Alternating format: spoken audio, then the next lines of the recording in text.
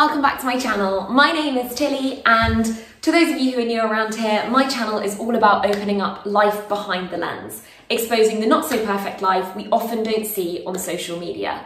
And for me, that has been living with 18 years now of tuberculosis and 3 years of really unstable adrenal insufficiency.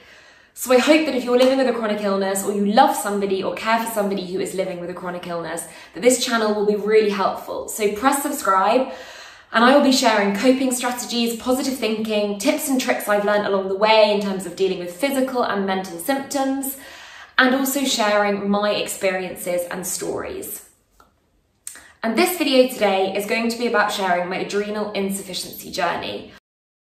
I know from one of my previous videos that so many of you have been in touch to say you had a really tough diagnosis journey. And I'm so sorry to hear that, as I genuinely do know how that feels. And that will be revealed in today's video. So let's rewind. I had lived with 13 years of undiagnosed active tuberculosis, which had been a huge challenge.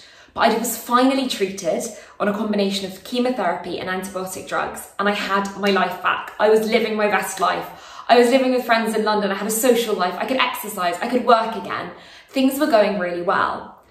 So when a weird array of kind of nondescript symptoms started to present themselves, to start with, I just assumed that it was a case of getting myself back on track. I'd been ill for so long, and I knew that my body needed to get fitter, I needed to get stronger, and it was quite normal that I wasn't going to be at quite the level all my friends were at. It would take me a bit of time. The treatment had been tough, I needed to get over it, so I just kind of put it down to that to start with. But over time, more and more symptoms started to be added to this list, and it didn't seem quite right. So what were those symptoms? Well, they were morning nausea. Every morning I would wake up feeling like I was going to be sick.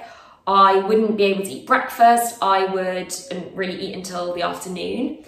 I'd wake up every day with a headache. I had very low blood pressure. When I woke up a morning, I just felt completely and utterly drugged. And I'm not talking about just kind of fancying a bit of a lie-in. I felt like I had anaesthetic running through my veins, like I couldn't physically lift my head up of a morning. And I think any of you suffering from Addison's disease or adrenal insufficiency will probably be able to relate to that. I also had leg pains regularly. My digestion, which had got a lot better on the tuberculosis medication, really began to slow. I was extremely weak. I was very pale, particularly of a morning. I'd find that all of my symptoms would improve as the day went on. Mornings were my absolute worst. And I also started to suffer from more emotional symptoms, which for me had never been a feature of the tuberculosis years. Whilst physically my life had been very stressful managing physical symptoms, mentally I'd actually managed to complete an Oxford University degree whilst living with tuberculosis and whilst subsequently being on the treatment. I always, I guess, prided myself on the fact that mentally, I was extremely resilient, and suddenly I just found that whatever was happening to me now, I was crying all the time for no apparent reason. I couldn't equate it to anything I was thinking or feeling. I had this permanent knot of anxiety in my tummy. Whatever I did, I just couldn't get rid of. And I was really irritable with my family. And despite all the horrible things that had gone on for the 13 years prior to this, I'd always been this carefree, happy-go-lucky, smiley girl. And yes, there were times when I'd felt really upset, really angry that I was having all of these horrible things happening to me. This kind of permanent feeling of being low wasn't something that featured for me, but suddenly that was becoming a feature in my life. And it was a culmination of all of these things which eventually meant that I went to the GP just to see if he could help and to see if he had any idea what was going on with me. Whilst my regular GP was really understanding, the first time I went, he said, you know what, you've recently moved into a house with all these friends, you haven't long been off TB treatment, and it will just take a bit of adjustment. Like, you're having to adjust to this new life. You're also kind of doing all these things that with the tuberculosis you couldn't do before. And mentally, it's probably just taking its toll on you. So that was the kind of first time I went, and that was an explanation, I guess, for why maybe I was a bit emotionally all over the place. I later went back to a different GP, and I said, my physical symptoms now are really, getting worse, and I don't really know what to do. The list of medications getting longer. All I find I'm doing is taking meds to counteract some of the symptoms, like painkillers, anti-sickness, meds to slow down my heart. And it feels a bit like the TB years where I'm just adding more into the mix, but no one's really getting to the bottom of the problem. And she basically said, you're on too many meds, we need to start cutting some of them. And I was thinking, oh, but I feel awful when I take them. Like, if I don't take the anti-sickness or I don't take the painkillers, I'm going to feel really awful. So that wasn't particularly helpful. I then went back to the other GP and I said, like, this thing with kind of coping mentally, this just isn't getting any better. In fact, it's getting worse. And he eventually said that he needed to refer me to a psychologist. Maybe I needed to talk to someone. I'd had so much to cope with over so many years, and perhaps that would be helpful. So with open arms, I accepted the referral and I went to the psychologist. Now, I think lots of patients with Addison's disease will be able to relate to this kind of stress feeling in their body, and also relate to the fact that it's not always picked up by GPs or even by psychologists, because cortisol is your stress hormone. So if your body isn't producing that hormone, it is completely natural that you are going to feel overwhelmed and stressed. So I went to the psychologist and her view was I needed to, quote, adapt to life as a well person. And I sat in front of her and I thought, but I feel so ill every single day. Like, I'm feeling so ill sitting in front of you right now, like permanent headache, I feel sick, I'm boiling hot, I feel shaky. I can barely make it to the end of the road when I'm walking, I'm so weak. And as always, I kind of went in with my happy-go-lucky smile on my face, but life wasn't good. And to be fair, she could see past that. She could see that things had been really tough and that my way of dealing with it was, printing a smile on my face and getting on with it. But trying to tell me that I needed to adapt to life as a well person when I was saying, I feel like I'm developing all these physical symptoms again, and ultimately that is what really is getting me down. And also this kind of feeling of stress in my body. She set me some exercises and said I needed to go away. And when I was having these moments of anxiety or moments where I was crying, I needed to write down what I was feeling in those moments. So again, I took it on board and did it, but I didn't know what to write down because I just suddenly burst into tears. I'd be driving and I'd suddenly burst into tears, or I'd be sitting watching TV, watching a program that I liked, and I'd suddenly burst into tears. I couldn't equate the emotions with any thought that was going on in my head. And my life was beginning to deteriorate. By this point, I'd moved out of the house with the girls and I was living with just one other flatmate and one of my best friends. But it was getting to the point where I felt like I couldn't say to her that how many things were going on in a day, and like I couldn't get up of a morning. I was embarrassed. She'd be there every weekend and I had to set alarms for midday or I literally wouldn't wake. And when I woke at midday, I was completely drugged. I couldn't barely lift myself out of the bed.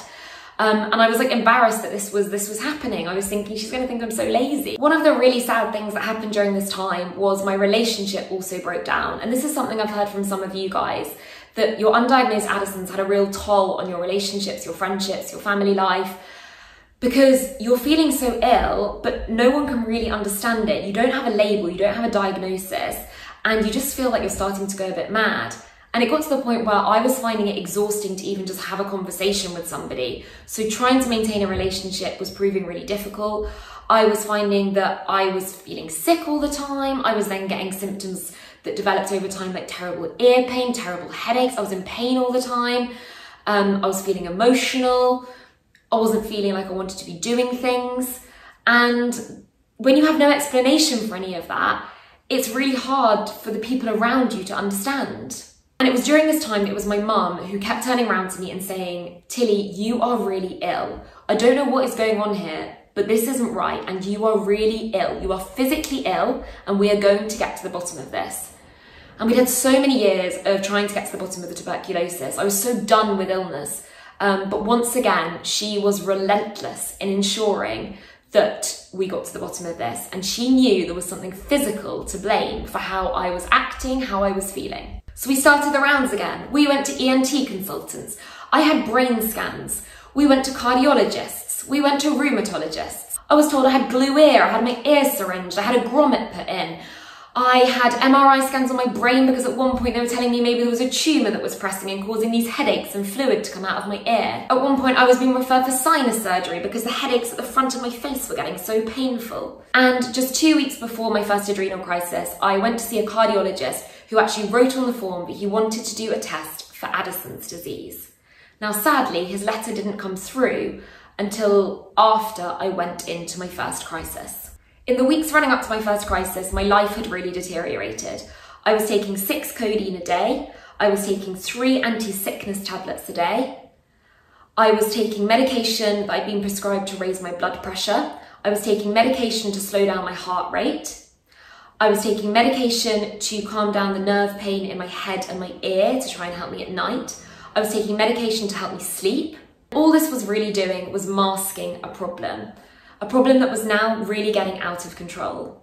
And the day before my first crisis, I couldn't even make it up the stairs to my flat, which is something I've seen from my Addison's group again and again. Climbing the stairs has proved a huge feat for people. So much so that one of the lovely girls in our group actually did a charity fundraiser where she climbed her stairs hundreds of times now that she was better, because that was one of the big things she couldn't do when she was so ill and undiagnosed.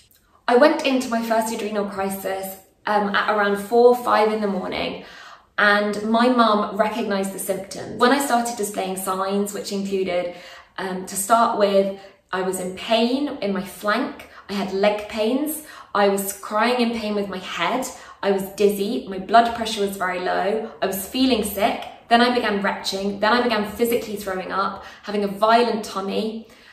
Then in the end, I was collapsed on the hall floor, shaking uncontrollably. My mum phoned the GP and said, "I think my daughter is going into adrenal crisis." And once again, that day, my mum saved my life. The GP said we needed to call an ambulance. The ambulance arrived and immediately gave me steroid injections. And when I arrived in A&E, thank goodness, there was an endocrinologist in A&E that day, and he turned around to my mum and said, "This is an adrenal crisis and your daughter is extremely unwell." I'll be sharing in my next video what the hospital admission and the adrenal crisis actually ended up looking like. I think lots of you will probably be able to relate to my long and complicated diagnosis journey, which went on over an 18-month period and culminated in a very scary episode. And there were other scary episodes, as you might have seen in some of my other videos, for instance, my drink spiking incident along the way. The symptoms I've described today are classic symptoms of adrenal insufficiency, Addison's disease, and when they deteriorate, adrenal crisis. Another one that's a real classic that I haven't mentioned because it was always a bit of a debate with me is tanning. Patients with adrenal insufficiency often develop this deep tan, and it can lead people to think they look very healthy, very well, but it's actually a sign that your body is struggling to produce cortisol. And one of the other symptoms that patients often experience is salt cravings. Again, not something I really got, but you actually hear of people like needing to eat salt so badly that they're wanting to put soy sauce on everything. They're eating pickles out the jar all the time. And that often alerts their family to the fact that something a bit weird is happening. I read about one lady whose son was literally stashing salty snacks in his room. And it's not a case of kind of being hungry, but actually just desperate for that salty taste in your mouth. And that's because of how patients with Addison's disease and adrenal insufficiency process salt in the body. It's actually a physical symptom that something is going wrong with their cortisol levels. So again, if you're obsessed with salt and have any of these other symptoms, definitely something worth looking into. I hope you found this video useful. I'd be really interested with any of you suffering from Addison's disease or adrenal insufficiency to comment your diagnosis stories below. It's so useful to share these stories, to get them off your chest and to hear other people's experiences. Press subscribe for future videos.